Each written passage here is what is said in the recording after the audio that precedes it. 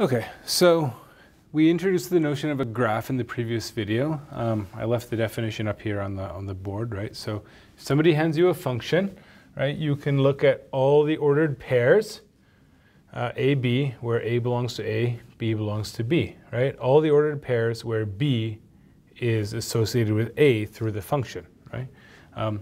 And sometimes this graph is not something that you can necessarily plot, right? If A and B are not sets of numbers, you can still talk about the graph even though you can't necessarily draw it. If A and B are sets of numbers, then you can visualize the graph using this idea of the Cartesian plane, right? So for this example here, right? Here's an example where I would just plot the points, and that's going to tell you what the graph is, right? So if I want f of 1 to be 3, so I go x is 1, right? This is my x-axis.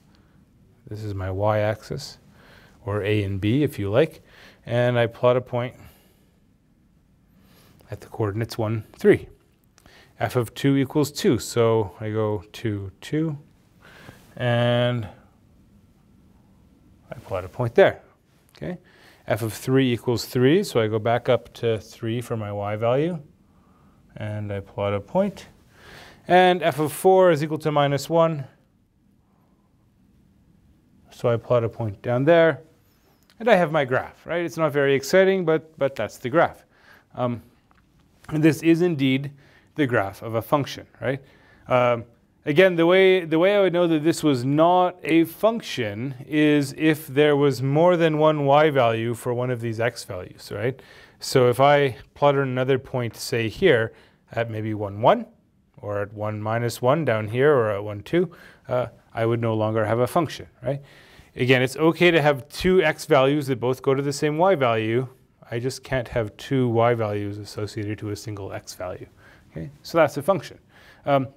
With that in mind, we can come to these sorts of plots that are more like what you might see in a calculus course, and you can ask, okay, which of these are graphs? And so one of the things you probably learned in high school is that the thing that distinguishes a function from all other similar types of objects, or all of the curves, if you like, if you think in terms of the graphs, is that the graph of a function passes this so-called vertical straight line test, right? So the idea is that if you draw a vertical line, it should only cut the graph once, right?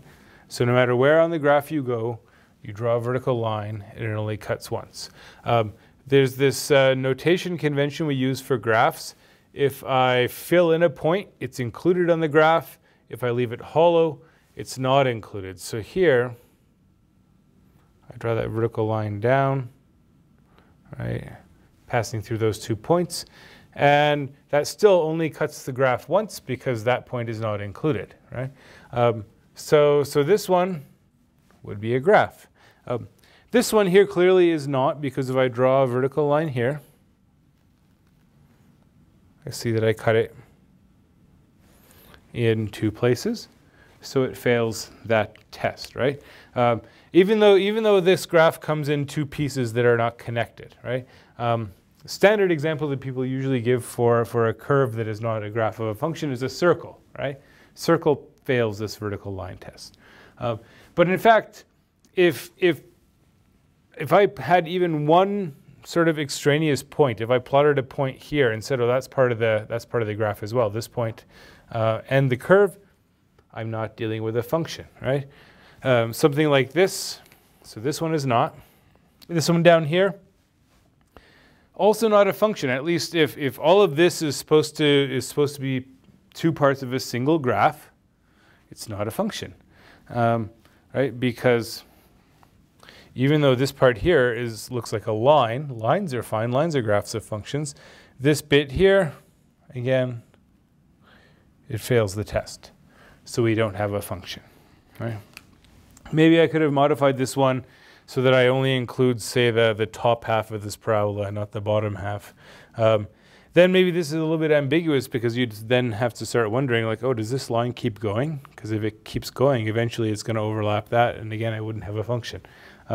So sometimes, you know, the picture that you draw, the graph might be an incomplete picture, right? Maybe it's not telling you everything you need to know about the function. You might have to go back to the formula, right?